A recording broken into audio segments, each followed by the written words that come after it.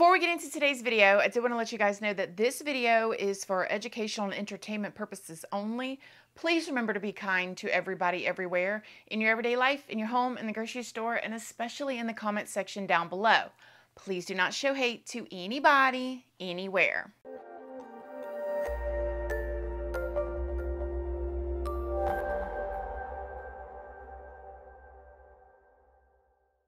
Good morning, my lovelies, my beauties, my friends. My name is Christina and welcome to my channel. If you're new here, thank you so much for clicking on this video. I really hope that you will subscribe, stick around, take a chance in hearing some things that I have to say. And if you are a returning subscriber, y'all already know, y'all are my babies. So good morning, good morning, good morning. How is everybody doing today? I hope you all are having an amazing day.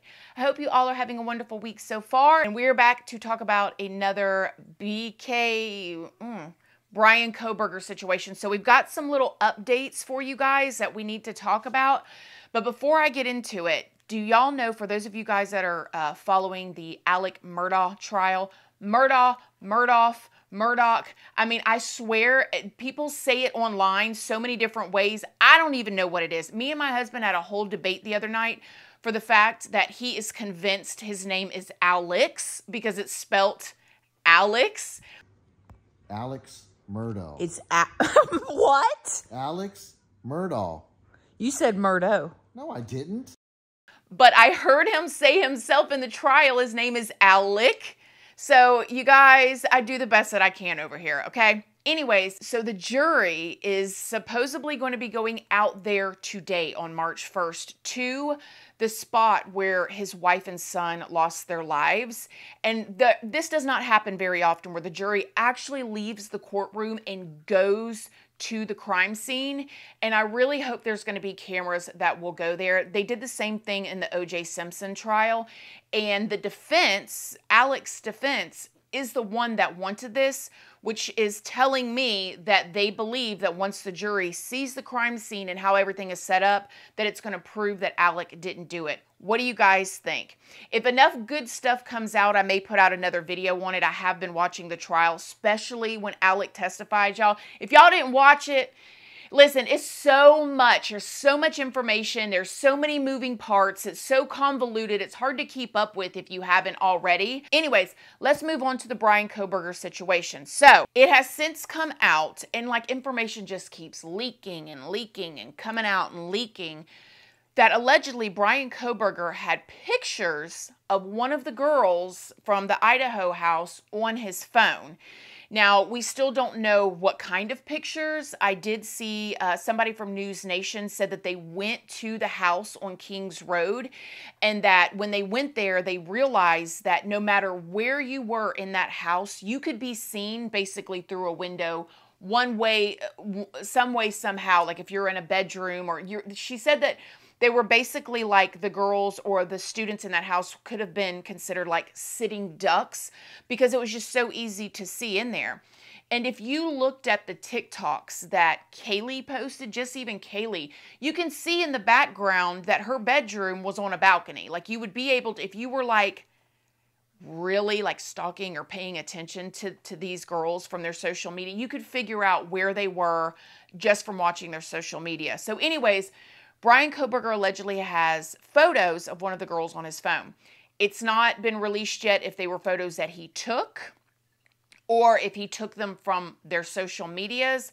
And now a lot of people are believing that it could be Maddie. Remember in the beginning, we thought that it was probably Kaylee because Kaylee's the one who had told a friend that she had somebody that was following her and, you know, kind of she felt uncomfortable.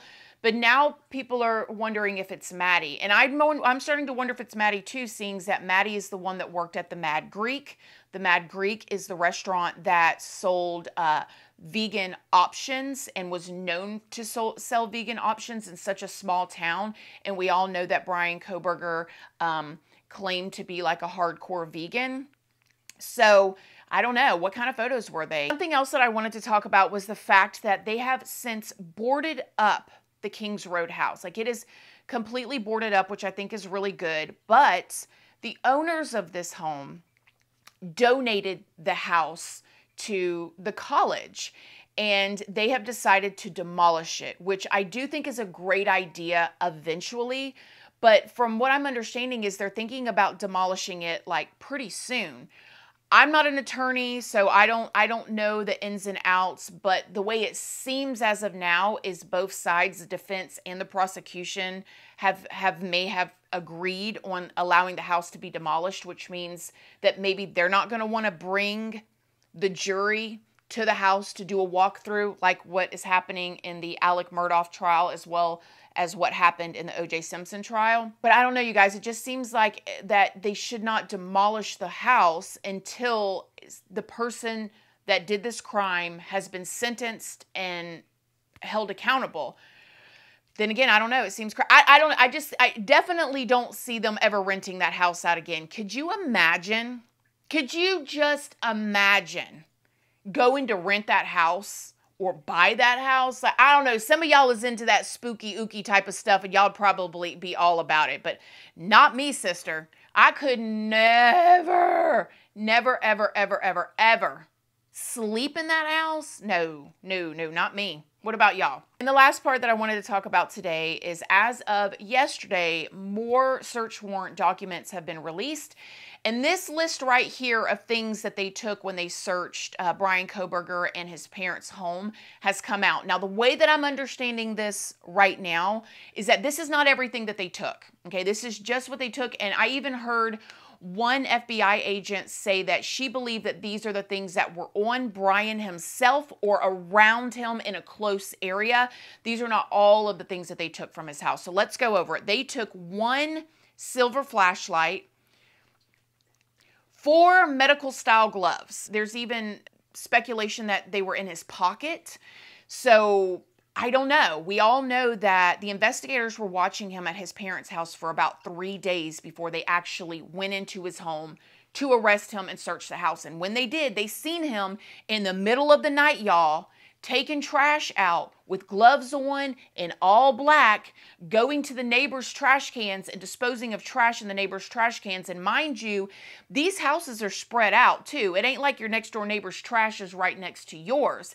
They're on 1 to 2 acre lots. So he had to walk around in order to dispose of this trash in other people's trash cans with his surgical gloves on in the middle of the night, dressed in all black. I mean, I don't know about y'all, but seems a little bit sketch. He's probably going to come out later and say he has some sort of like severe OCD or something, and that is why he does these things, because nothing else is going to make any sense.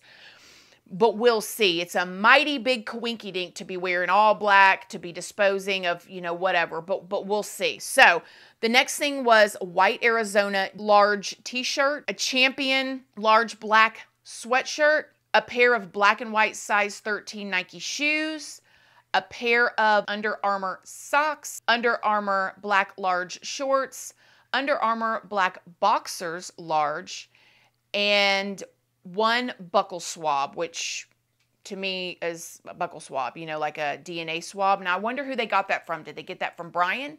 Did they get that from somebody else in the house? Did he willingly give up his DNA there? Now, Bryan very well may have been wearing all of these items, you know, like a t-shirt and boxers and shorts with a sweatshirt on top, with his socks, with his shoes, and a flashlight in one pocket and 4 gloves in the other pocket and a buckle swab. This could have all just came right off of his body.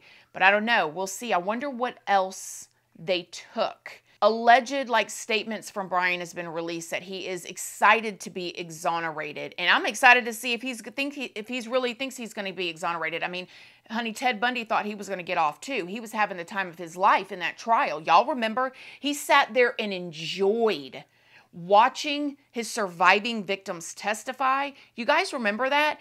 Ted Bundy, he defended himself. Obviously didn't do a really good job because he ended up being executed in the end and whatever, and he ended up admitting to everything after he was found guilty, and people quit talking about him, and he needed to stir up, you know, people talking about him again, which I am glad that he told about the things that happened because we were able to learn from that.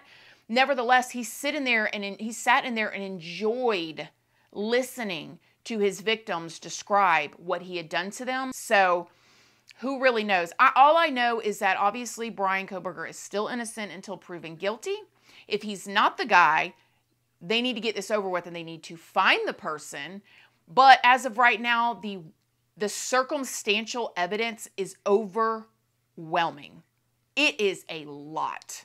I mean, you got to be the most unluckiest person in the world to have your phone ping in the area near these people's homes over and over and over again, and then just happen to turn off and disappear for the 2 hours, that 2-hour window when the situation happened, and your DNA be found on the literal knife sheath. 1 speck of DNA, okay? Not 25 people's specks of DNA, and yours was on it, but no DNA at all except for that 1 tiny little speck, which could have literally been a skin cell that was found on the button.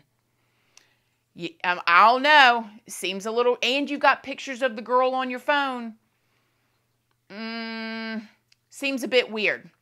You guys let me know what you think in the comment section down below. Other than that, I will see y'all on Friday. Thank y'all so much for being here, and I'll see y'all in the next video. Love you guys. Bye.